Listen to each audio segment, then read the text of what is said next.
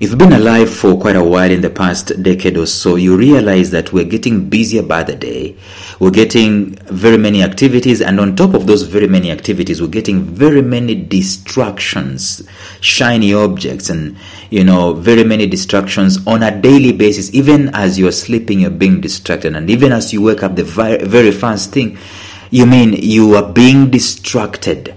And so there are very many things that we can be able to do unless we be intentional enough to decide to have our own time so that we can minister to ourselves, so that we can rest and we can recuperate. That thing is not going to come. If you're not going to be intentional about being productive and resting and having me time for yourself, it's not going to come. So in the episode today, I want us to look at one of the ways through which busy people can get me time for themselves, and they can check out very many distractions out of their schedules so that they can have some time to catch up with themselves.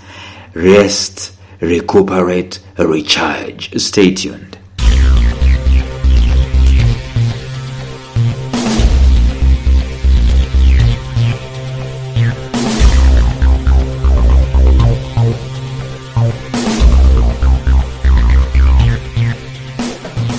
Welcome to the Life Signatures podcast with Lawrence Namale. Lawrence is a life coach, author, and keynote speaker who loves to tackle different topics on purpose, productivity, and resilience. His mission in life is to awaken all your boundless possibilities available in you. Life Signatures podcast is dedicated to bring to reality every single person who knows that deep down in their gut, there's got to be more to life than this. And now, here is your host, Lawrence Namale.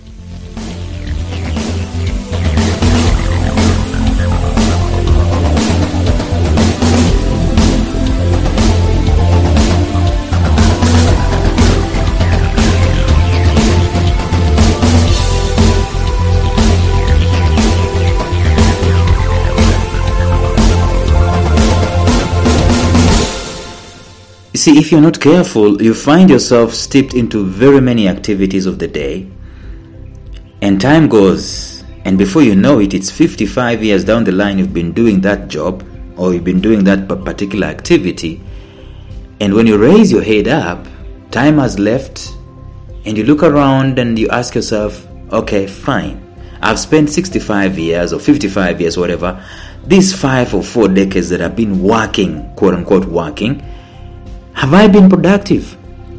One of the most sinister things you see, and I know it's being used a lot by motivational speakers, is that the guys who normally retire, they are given a clock. You've been working for an organization for 55 years. You've been working for whatever amount of years, and they send you home with a clock, a watch, a wall clock, whatever it is. What does that signify? Whatever. The question that you need to ask yourself when that happens is that, have I been productive at the end of the day? I've been reading a book that says that every time people retire and they are not actively engaged in any purposeful enterprise, something that they look forward to when they wake up in the morning to do, guess what? They die. They die earlier, or they get demented earlier than expected. My point is simply this, that it is easy for us to be distracted by a rut, R-U-T.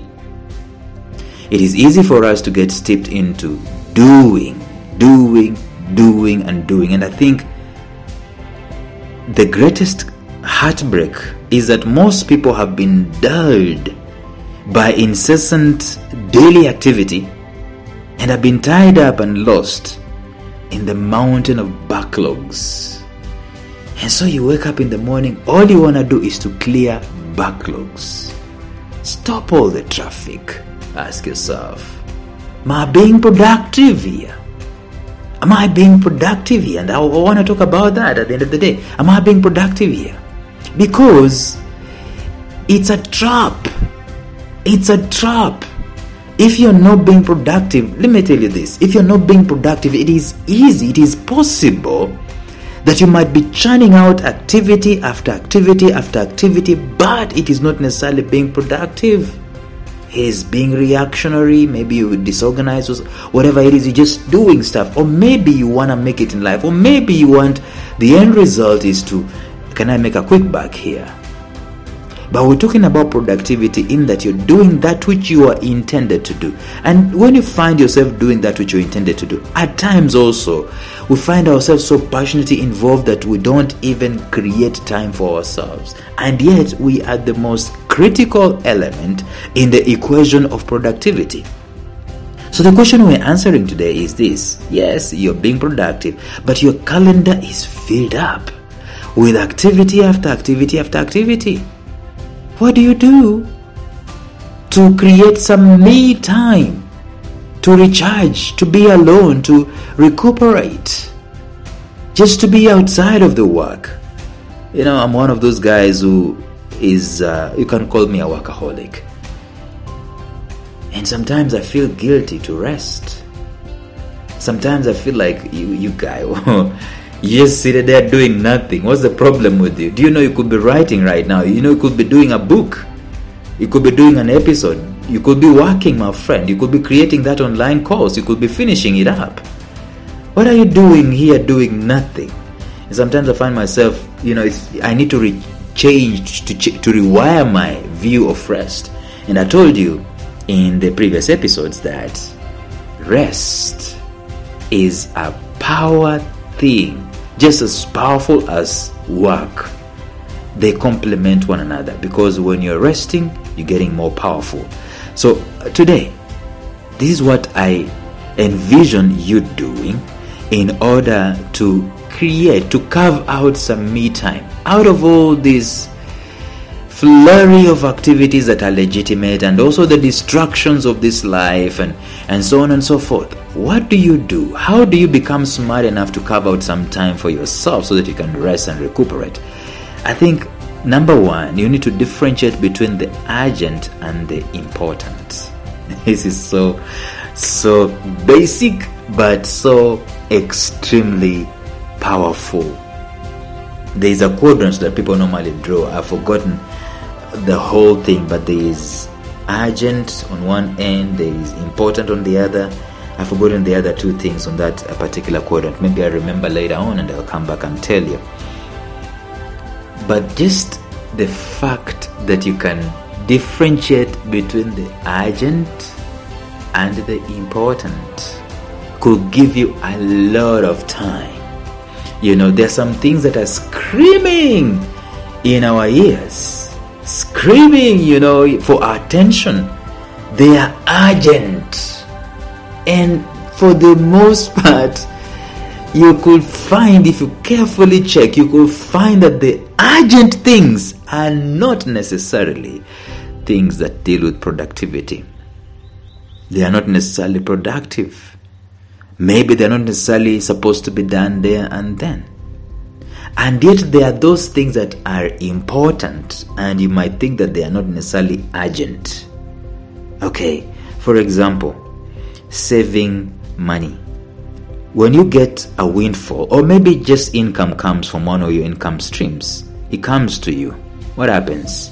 Is it urgent for you to save money at that moment in time? Or is it important? Or is it both?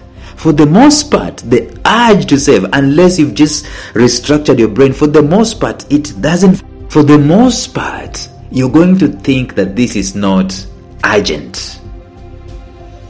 Alright? It is important. And the problem is, people don't do what is not urgent. In other words, it's not urgent, so let me leave it. So you leave it and you relegate it to the future, like we talked about in some moments ago, or in the episode yesterday. You relegate it to the future because it's not urgent.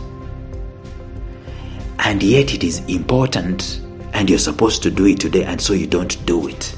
And you end up doing this cycle of things that you're just doing the urgent, and the important things are not being done.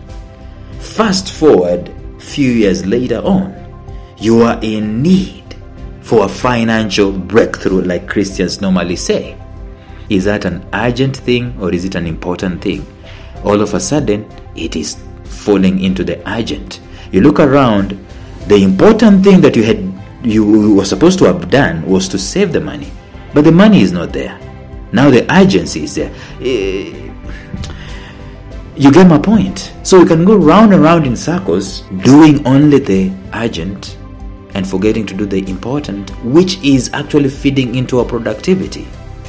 If we stop to analyze our daily activities, we will be shocked that we're spending so much time on things that are not necessarily up to us to do them. Even if that was so, we spend so much time doing things that do not have to be done now, at the expense of things that must be done, things that we should do. So the urgent things are those that scream at us and as if the world is coming to an end, but it isn't. It's kind of like when a team of paramedics get into an accident scene. They know what the seriously injured guys look like. They are not the ones who are screaming. They're the ones who do not even have the voice or the power to scream and to cry. They're lying there motionless. So they kind of attend to those. Those are akin to the important things. They don't scream at you. Saving doesn't scream at you to save. And many other things that we're supposed to do, exercise, it doesn't scream at you, hey, let's go and exercise, let's. No, it doesn't. But eating pizza, you guy eating an extra sausage, an extra chapati, it screams at you. So for the most part, people tune off the important things, such as reviewing your life, daily reading, preparation, physical exercises, communication with family, random acts of kindness. Such things, they seem so trivial, and yet they're the ones that we shall really care about when we're going near the grave. The excuse today is that if you focus on the urgent, you produce fruit that will be fodder for the important. And you see people doing things so that they can quote unquote make it in life and quote unquote get a quick buck here. And they have left the important things to be done. Let me tell you, you could have as well not have done that urgent thing. And therefore, that is where you get some time for you, me time, intimate time with yourself. Instead of doing the urgent thing, get some time for yourself. Because the important thing is the most important thing to do. So don't just fill up your calendar with urgency. I know urgency is one of the biggest values that I do have in life. But don't just be responding to the urgent things in life at all times. We're talking about how do you create some time for yourself as a busy person. Look at your activities. If it is urgent, probably it is not important. So instead of doing it, leave it and use that moment to rest, to recover, to recuperate, so that you can do the important things at the end of the day. And maybe even when it comes to prioritizing, prioritize the important over the urgent. And you'll find that for some reason, you've created some chunks of time in the day, in the week, and even in the month to do your own resting and recuperation. There's a book written by Brian Tracy. It's called Eat That Frog, which means do the important things first. Then the other things will take care of themselves. So that's one of the ways, one of the smart ways that you can be able to create some me time for yourself. If it's urgent, probably it is not important and it's not necessarily productive. So instead of doing it, use that time to rest. Use that time to recover. Use that time to recuperate so that you can do the important later on. Tomorrow we'll look at another. Until then, bye-bye.